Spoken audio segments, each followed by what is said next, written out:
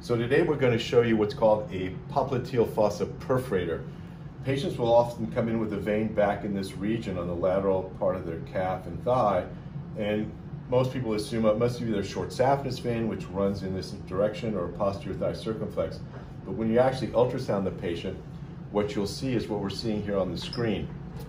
This is the popliteal vein. The short saphenous vein would lie above it, and on the left lateral side, there's actually a little broken valve right about here, where you see the red is backflow, and this pops directly up to the surface. So we'll do a little real-time imaging to make this look a little bit better. So basically what you're seeing here is these veins on the surface, and when you track these veins back to their source, you'll see them kind of move around, go right and left, and then all of a sudden you'll see them come down and enter the short saphenous vein, which is here. So you have a very large, dilated, almost an aneurysm here, because there's so much pressure coming through this valve segment. It's creating kind of a dome in here. And then there's another valve here that you can see is broken.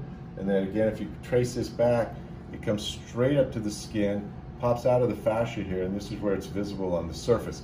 The problem with treating this vein, there's not too many options available. We start with sclerotherapy, which is a chemical treatment, which we're going to do today.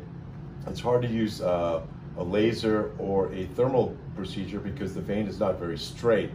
You could try to operate this, but the patients that I've sent to be operated, where you basically tie off this little segment with a knot, the results have not come back very good. So we're limited in what we could do, and sometimes our motto is try again. We usually get it to close, but there's a lot of pressure coming straight up to the surface, so it's hard to close this vein.